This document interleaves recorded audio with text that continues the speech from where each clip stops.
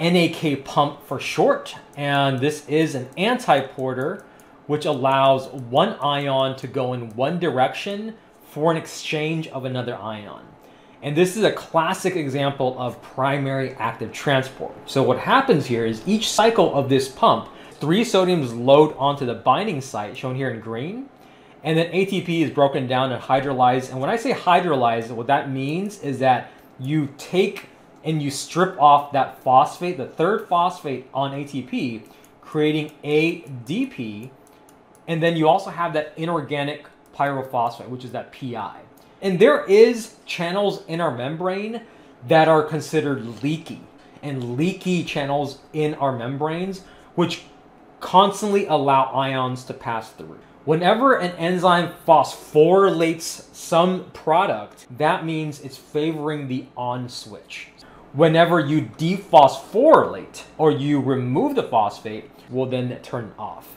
And there is an enzyme family that does this. Kinases are enzymes that favor the taking of the phosphate from ATP and you put it onto something.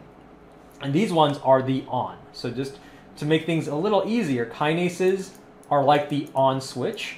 And then the phosphatase, which is the counterpart to this, phosphatase, are enzymes that favor the off switch. The proton pump is an example of a channel protein that performs a dedicated one pump, moving the proton from the area that is lower to an area that is higher. If you ever have a very bad case of acid reflux after you eat a very big meal or a very fatty meal, that usually happens, and your stomach acid overruns, you can take a PPI like Pepsid, which basically is a proton pump inhibitor.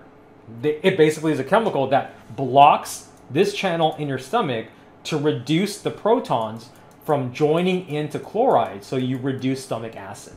Co-transporters are ones that can move more than one item. So for example, the NaK pump that I told you is a pump that moves both sodium and potassium. Half of your energy, if you're just taking a daily maintenance amount of calories to maintain your body's weight, most of your calories you consume go to powering this ATP. And then over here, you can see that when sodium builds up on the ECF, or the outside, it can then go back into the cell via transporters like the sodium glucose transporter, right? So imagine you're eating a big meal and you want to get all the macros from the food, right? You want to be able to get your protein intake and your carbohydrate intake and your fat intake. And the co-transporter is one mechanism by which you can absorb glucose into the cell, but it also comes at a cost of sodium. So if I could give you another reason why salting your food, and I wouldn't say if you have high blood pressure and salt the heck out of your food is good, but having some sodium in your diet plays a very important role for this balance.